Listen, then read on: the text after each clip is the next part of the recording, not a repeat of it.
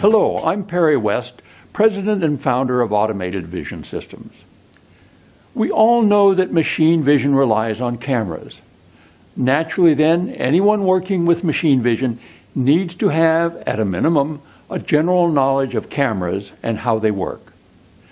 This sequence of 13 brief videos gives you that knowledge. Let's have a quick look at the basic parts of a camera.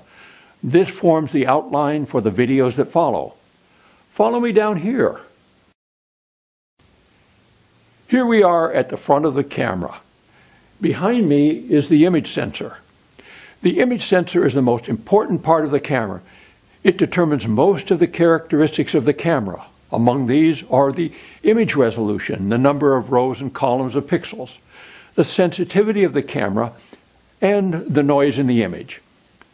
Because the image sensor is so important, the videos that follow this one start by exploring the image sensor.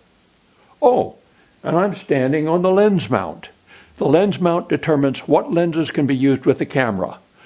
We'll go over lens mounts in a later video. Let's now move to the back of the camera. This is where the camera interfaces with the processor. There are several different standards for transmitting image data.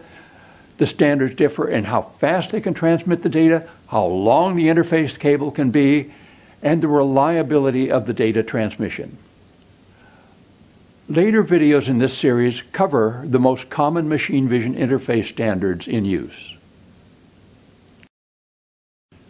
Between the image sensor and the interface, the camera has electronic circuits. The circuitry converts the signals from the image sensor to be compatible with the interface. It also controls the timing of the image sensor and determines many of the extra features of the camera, such as gain and region of interest. A later video covers some of the more common features that can be useful to you. That's enough introduction. You know the principal parts of a camera. In the next video, you learn more about how image sensors sense light.